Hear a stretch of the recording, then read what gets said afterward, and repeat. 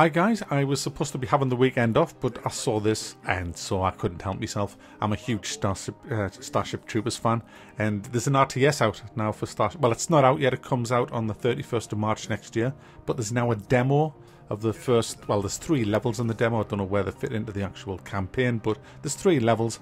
They feel very early kind of levels, and you can go and download this. I nearly said Ganon, but you'll not know what that means. You can go and download this now from Steam and play it yourself, so you don't even need to listen to what I've got to say about it. But if you do want to listen, this is the crack, guys. This is the crack. It's a real-time strategy game, and it looks pretty nice. I quite like the graphics, and obviously it's based on Starship Troopers. Now, the first thing that I noticed when playing the game is that it feels like it's all in slow motion, because when you watch the movie, I'm not talking about the book here, when you watch the movie of Starship Troopers, it's breakneck speed. The speed that they attack, it's just mental. You also have a lot more men as well, so it's hard. You can't kind of have it both ways in a game, because to have shit tons and shit tons of enemies attacking, you would need to do shit tons of damage and have shit tons of troops. And this game is not about that. If it was, you'd end up with just another They Are Billions kind of clone, which I would love to see, by the way, as a Starship Troopers game. But what this is doing is, this is more tactical, way more tactical than just grouping up a shit ton of men and just mowing down a shit ton of bugs.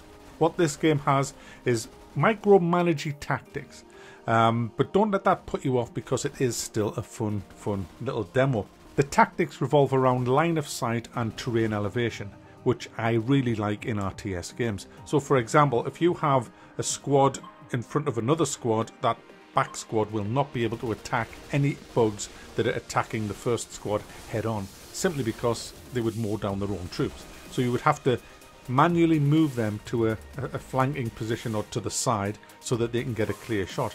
However, if they're on an elevated platform behind them, they can shoot over the heads of the squad in front. And it also feels like the higher you are, the more range you get, which I love. And the snipers have huge range, which is good for, I mean, that sounds so stupid to say that a sniper has huge range, because that's what a sniper does. But in so many games, you'll see that you have a sniper unit that can only fire a little bit further than a machine gunner. Yeah, we've all kind of seen that. But in this, the snipers can really shoot a lot further than machine gunners, so that's a welcome addition. The missions in this, I can only talk about the missions in the demo. I have no idea what the missions are going to be like in the main game when it comes out. But the missions in the demo, the first 2 are just kind of like tutorials, I guess.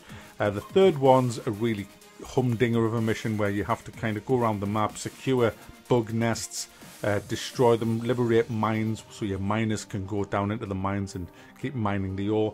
And essentially you have a mini map in the bottom left, and you have to tactically work out the best way to take down nests to stop yourself getting flanked.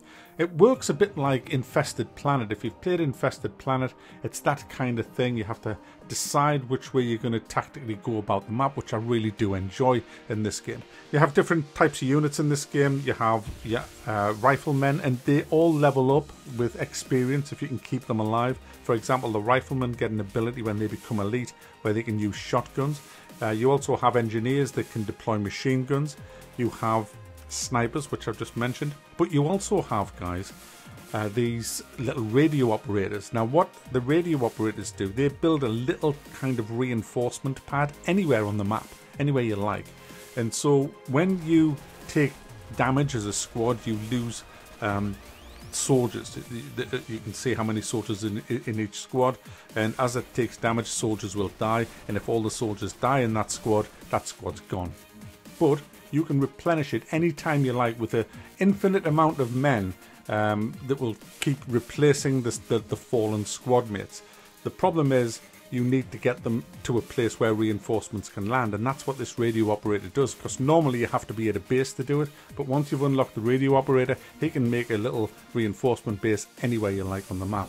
Now, it might seem like easy mode, and it does make it, I wouldn't say easy, because I did find the game quite challenging. I thought it was, I mean, I completed it, you know, it didn't take much tactical awareness, just basic stuff, but you can easily, if you're not careful, find yourself outflanked by the enemy, and when they get into your face, they will decimate your squad very, very quickly. And I had some really frantic moments just on normal, just trying to reinforce my squads in time before they got eaten up. Now, it is good fun to play, but it does have some problems, notably things that are missing that should be in this. Let's talk about the sounds first. The sounds, they're not meaty. I would like to see some bigger booming gun noises and explosions that just feel a bit lacking. There's no real voiceovers in the game other than the narrate. Well, there are voiceovers, but it's not like when you click on a unit there's no voices on that. I would kind of like to see some of that, just basic stuff, not, you know, whole lectures every time you move in a unit. That can get annoying in some games. But generally the sound is just a little bit subpar for me. But the real big problems that I've found are with the actual movement of your troops. For example, it's very micromanagey, the way you have to select abilities and all of this stuff. I would much rather you have formations. If you could put your guys into a formation and move as a formation, it would be so much better. The attack moves doesn't even work that great in this, which is a bit of a shame. And my biggest gripe, easily my biggest gripe, is that you cannot fire while moving. Now, when you watch Starship Troopers, you'll see tons of action shots of a squad walking backwards firing. It's kind of like one of the main moves in the actual movie, because obviously as the bug's taking damage and losing limbs, it's slowed right down, but it's still coming at you, so you are walking back as you're just wrecking it with your machine gun fire. And that command would be fantastic in this game. There's so many times I've had to just pull my troops back, but when you do that, they kind of turn face and run, which sucks. You want them to fall back retreating just a little. That should be definitely added to the game. Even if they don't allow you to move forward firing, which I think you should be able to, but maybe not as, obviously not as good as you would be if you're standing still, goes without saying. You should get a penalty for moving and firing, but you should still be able to do it to suppress the enemy a little bit. So things like that just seem to be missing from the game, but this is a demo and the game isn't out for 5 more months, so there is time to implement a few more things. I'd love co-op in this game. My goodness, it's not penciled in for co-op, but oh man, it would just be amazing with co-op. I'd like to see skirmishes as well, aside from the campaign that you're going to get when the game actually releases. Some skirmish modes would be great. Skirmish, co-op, some better movement keys, binds and walking when you're firing would just make this a really good game. As it is now, it's still enjoyable. It's there on Steam. You can download it for free. I don't know how long it's going to be there, but you get 3 missions. The full game's going to come out in 5 months. £23 I believe it is. So it's not like a big expensive game. That is kind of worrying. What are you going to get for your £23? Is it going to be a little tiny campaign or not? We'll just have to wait and see. I'll be giving it a full review when it comes out in March next year.